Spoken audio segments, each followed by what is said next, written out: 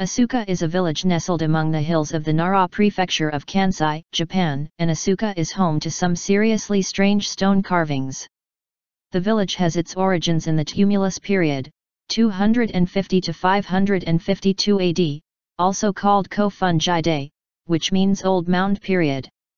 The area is known for its many Buddhist temples, shrines, and statuary, but there are stone monuments in the hills surrounding Asuka that don't fit with Buddhist-style sculpture or construction, and no one seems to know who built them, or when.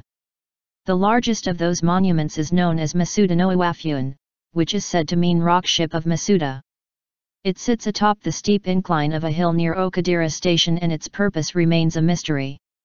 The rock ship, being the largest of the mysterious rock mounds, is 11 meters, 36 feet, by 8 meters, 26 feet, by 4.5 meters high, 15 feet, and is made of solid granite, which makes it somewhere around 800 tons as it sits.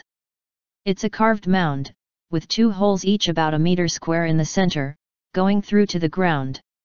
It's said that Masuda-no-Iwafune bears a striking similarity in its construction to another stone enigma in Japan, Ishinohden. Though it is currently a site of worship dedicated to the Shinto god Shikojinja, no one knows who carved it, or why, though it's thought that it has, as with Masuda-no-Iwafune, 2 holes at its center, even though they aren't visible. And other strange stone artifacts that do not fit the conventional Japanese historical paradigm include this finely shaped granite stone also in the Asuka area.